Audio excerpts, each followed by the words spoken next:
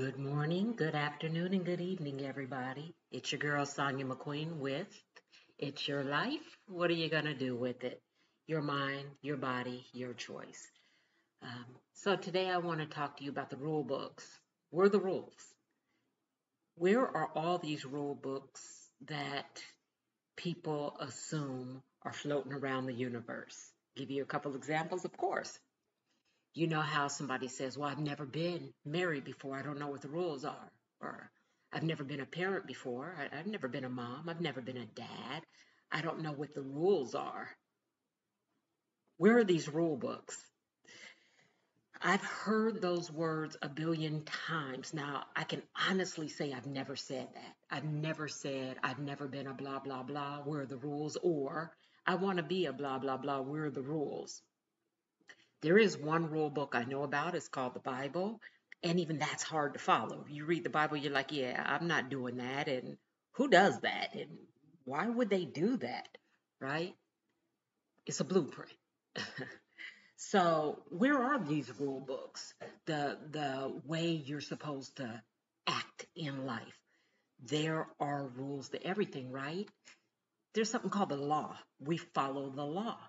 We stop at stop signs, some of us. We stop at signals if it's red. We, stay in our lane. We don't swerve from left to right, and not expect to get pulled over or have somebody curse us out or call the police on us, right?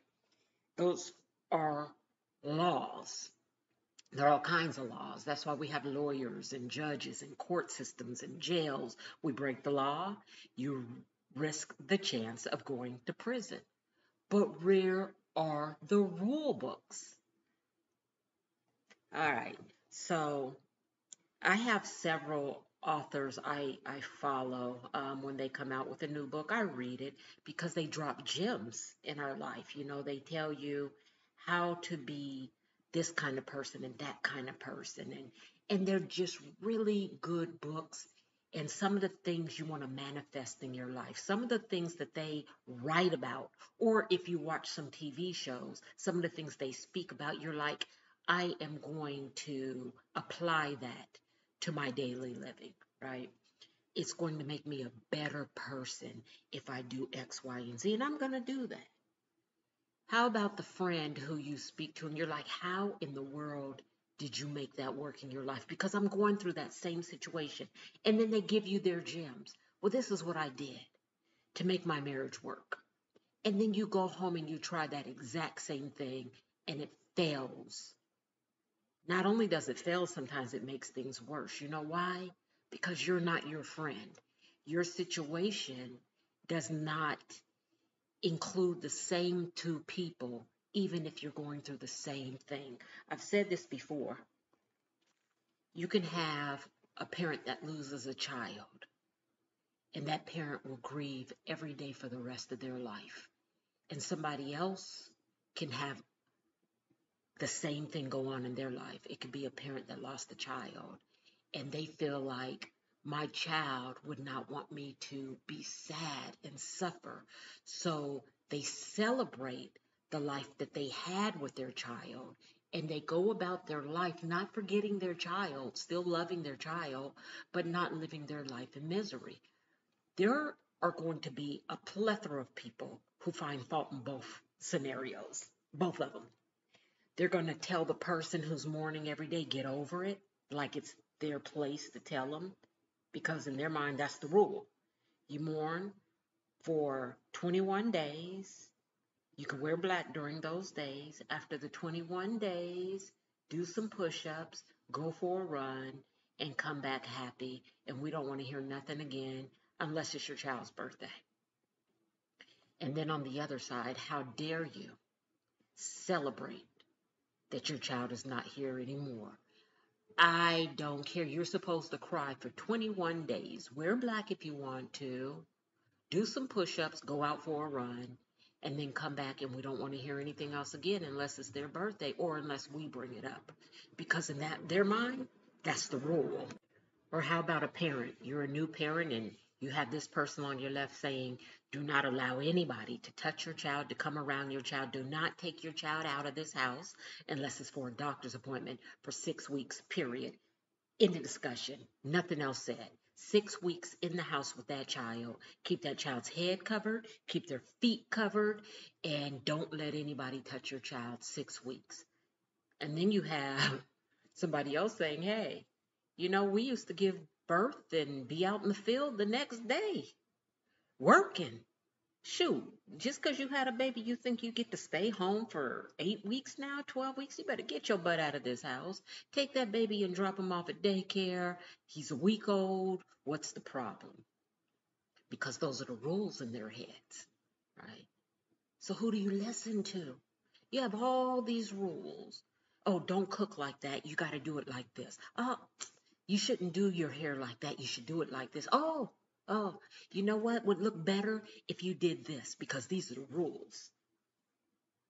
Got a surprise for you guys. There are no rule books. There are suggestive books. There are suggestive shows. There are people who want to give you a better quality of life, so they drop those gems I was talking about earlier. But there are no real rule books. You have free reign. You can make your own decisions. You just want them to be great, positive decisions. And if you fall, it's okay. Get up, dust yourself off, try again, right? You make your rules as you go along. Sometimes you adopt other people's ways and they become your ways. They become your rules in your home. You were raised by, hopefully you were raised by parents. I don't know. Some people look like they were raised by wolves, but if you were raised by humans, you adapt some of their behaviors, some of their rules, the things. You have kids, and hey, no TV after 8. As soon as you come home from work, from school, you do your homework. You have a snack. You can't go outside until your room is clean. You have chores to do, right?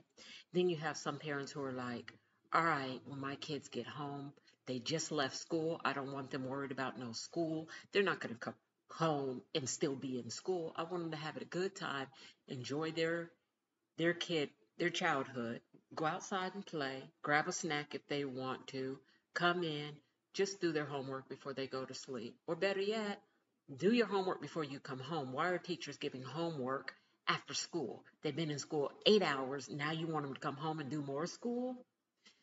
So there are no rules. There are no rules. And you have people who judge you by the way you run things and the rules in your home and the rules in your life. They don't have the answers either. They just know the way they run things and their rules. So they turn this smile upside down and take the time out to judge the way you run things. There's no perfection, y'all. I hate to be the bearer of bad news, but none of y'all are perfect. None of you. I'm the only perfect. Just joking. There is nobody perfect here. No matter what it looks like, what it smells like, what it tastes like, it's not perfect. Well, maybe taste. My food is hitting perfect. Perfect. But people's advice is just that. It's not a rule, it's advice. You take it or you don't. You bump your head, you get up, you try something different. All right. I'm going to give you this last thing. When COVID came out, I was working for the Department of Health. And of course, we didn't know what COVID was. We didn't understand. COVID has been around for ever, but this is a new strand. It's called COVID-19. And what are we going to do? We made up the rules for COVID as they went along.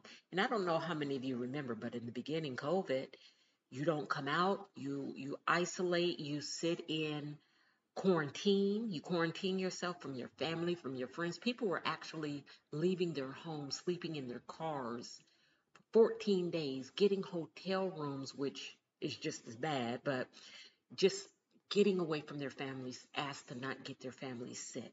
You know, Hospitals at first were taking in people, then hospital workers were getting sick, so you couldn't come to the hospital. Don't bring that mess here. You do this, you do that, unless you're having a heart attack or a stroke. You have a cofactor. which made your COVID worse. And people were passing away left and right, left and right.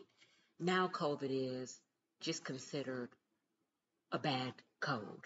It's the flu. You stay home a few days and you can take your butt back to work. You don't even have to stay home a week anymore. You can go back to work. You can't pass it to anybody. And you tell people you have COVID now, and it's like, oh, wow, yeah, I had it last week. Or, oh, yeah, I haven't had it yet. You tell somebody you had COVID February 2020, they would hang up on, scared it's going to come through the phone. The fear was so great from somebody getting COVID. And I do know really good people who passed away from COVID, but they had cold conditions.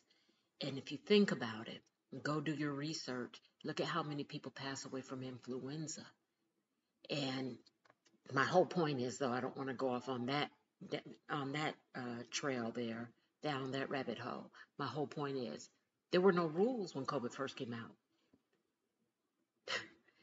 We were scratching our heads. Well, I wasn't, but people were scratching their heads. The medical world, the departments of health, and the all them people, right? And they're scratching their heads trying to figure it out, and they're trying to make the rules as they go along. But as they learn more and more and more about the virus, they started changing the rules, and they kept changing the rules. And now the rules today are totally different than the rules in 2020. Totally different. We used to sit outside at the Department of Health, and before anybody could come out, we had all this paperwork. We had to ask questions. We had to wear N95 mask, right? We had to sit there and we had to ask these questions. Somebody say yeah to any of those questions, you got to get out of here. You got to get out of here. We had all these drive-throughs at all our Department of Health, and you got to drive through, and we're taking your temperature, and we're asking those questions. And there were long lines, thousands and thousands of people, and the world shut down. The world shut down, and people started getting depressed and sad, and suicide rates went up, and depression went up, and people fighting in grocery stores over toilet paper and paper towels and soap, and I don't know what it was about paper towels and toilet paper, but they were fisticuffs over paper towels and toilet paper and water. And we just couldn't keep enough of those things in the stores. And now look, you got COVID, you could still, people still going out. Yeah, I got COVID. Wearing cloth mask or no mask. The rules changed. You guys, write your own stories. Don't live in the shadows of other people. And if somebody has great gems, go ahead and adapt them. It's okay. It's all right. That's why we read um, books that change our outlook or make us think, or I can't even think. You guys can help me think, though. That's why we read those kind of books. That's why we watch certain shows so that we can be enlightened and mentally and emotionally grow, so we can learn. There's this beautiful lady on Facebook I follow, and everything in me says we used to be really good friends, but she might tell me different, so don't embarrass me. But she's playing this game, and I'd never heard of it. So she was telling me where I could find the game, and I went and downloaded the game so that I could. She said it keeps you sharp. And I like that because I love doing puzzles and crossword puzzles and things that make me have to think and stay sharp and whatever. My husband loves watching stuff, and I used to look at him and be like, who the hell watches this stuff? My husband will watch almost anything from Hitler to slavery movies to anything, biography, anything. And you're wondering, why are you watching this? Animal Planet, the way the world is, the earth, the Scientologists, the Christians, it doesn't matter. He's going to watch it and he's going to learn from it to see the way other people act and the way they think. But you know what's funny? Even watching those shows doesn't mean everybody who believes in that thinks like that. I'm getting off again. So let me just say, think for yourself. Come up with your own rules. If you don't like them, adjust them. If somebody has a great gym, adapt it. Everything I just said. Expand your mind. Try to grow a little bit every day. All right. You know where to find me. I'm Sonia M at ledbymotivation.com, or you can email us at ledbymotivation07@gmail.com. I had some great things going on, so I will be talking about them next week. Thank you for the emails. Thank you for following me. Thank you for just, thank you.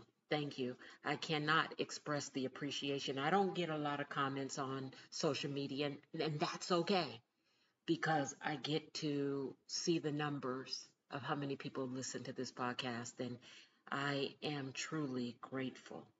Truly grateful. Have a great day on purpose, everybody.